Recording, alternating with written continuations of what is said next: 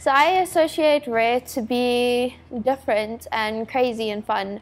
A lot of people associate it in a bad way, but I actually find it very unique. You meet a bunch of different people who have some unique story about themselves. I am a clumsy mess and disaster, but I find it fun. I have unique stories I can tell, bruises, scars, crazy accidents. Hey, I've been on crutches and I can say many stories about that. My rare is just, I'm different to other people, and I am the clumsiest person you can meet.